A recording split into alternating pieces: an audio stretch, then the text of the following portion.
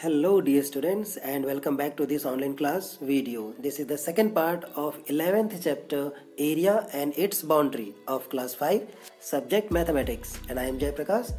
Let's start the class. Now let's have today's overview. So today's topic is practice time, and in practice time we will solve many questions based on the finding length of one side of a square, of a rectangle, their areas and their perimeters. So now let's start it. A. Arbaz plans to tile his kitchen floor with green square tiles. So you can see this is Arbaz's kitchen room's floor, and this is green tile with dimension 10 by 10. Okay, so one answer we can find here. If the tile is 10 by 10, so its area will be 100. Remember that. Okay, 100 square centimeter. Now let's know what is the dimension of the kitchen room floor. His kitchen is 220, so length is 220 centimeter and width is 180. So how many tiles will he need? So let's make a solution for this question. Okay, so first write the given, or you can write also we have. So what is given? Length and breadth of the kitchen room. Length of kitchen and breadth of kitchen.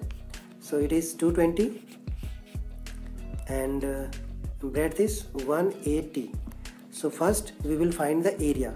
So area of kitchen floor is equal to, what is the formula of area of a rectangle? It is length into breadth. We will write here L into B. So length is 220 multiply by breadth is 180. So after multiplying these two numbers, we will get 39600. It will be its area of the kitchen floor. Now in second step, we will find the area of one green tile. Okay, and it was length into breadth, means side into side it is a one square, so side into side. You can also write here side into side. So 10 by 10, 10 10 it is 100. Now number of tiles, you can write number of tiles is equal to area of kitchen, means you can write area 1, okay, divided by area 2. Area 2 means area of one tile. So divide the numbers. So it will be 39600 means 39,600 divided by 100. So 2 zeros you can cut. So you will get 396 as your answer. So we can say that 396 tiles he will need. Now come to the next question. Question B. The fencing of a square garden is 20 meter in length. Fencing means it is perimeter, remember that. How long is one side of the garden? Okay, so let me zoom it, and here I will make a solution for it. So we can write fencing or perimeter. Perimeter of garden. Perimeter of garden is given 20 meter. So what is the formula of perimeter of a garden? Garden is, that is in square, okay, square garden. So it is 4 into side. 4 into side is equal to 20 meter. Now here 4 is multiplied with side, so side we will write left side and 4 we will interchange into the right side. So it will be 20 divided by 4. Why I am writing here divided by? Because left side it is multiplied with s, so right side it will be divided by 20. So s is equal to 20 divided by 4, you will get 5. So 5 meter, it will be your answer. So now we can say that the length of one side of the square garden is 5 meter. Okay, now next question is question number C. C is a thin wire 20 centimeter long is formed into a rectangle. For example, this is 20 centimeter length wired, and it is formed into wire, sorry. So in 4 sections, in 4 parts we have to divide this.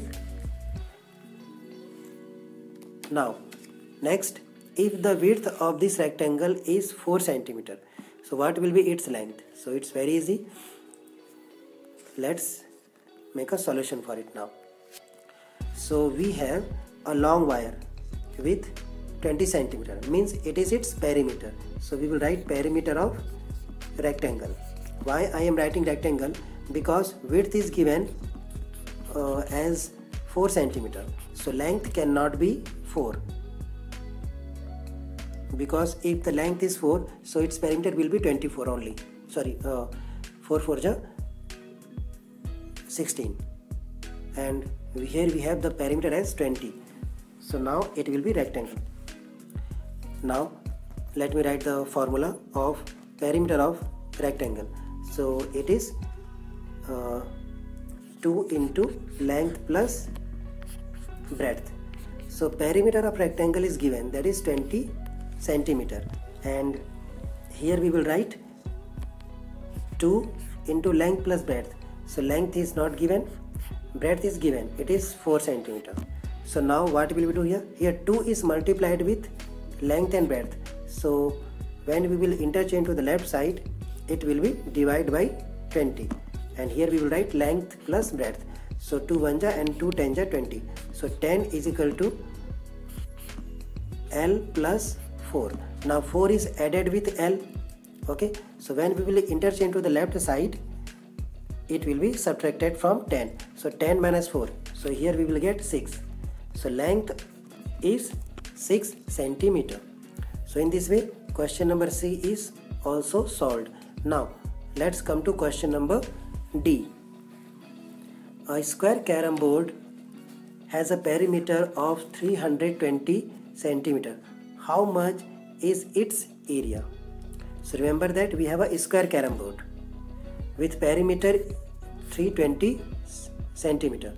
So let's make a solution. Then remember, here first what is given? Perimeter is given of a square. So perimeter of a square is equal to 320, and we have to find area. So how can we find? As you know that area of a square is equal to side into side, and we have no value of side. So first we have to find the value of side. So now using this formula, perimeter of a square, we will find the side. Now perimeter of a square, you know, it is 4 into side and equal to 320. Now side is equal to 4 is multiplied with side, so right side it will be divided. So 320 divided by 4.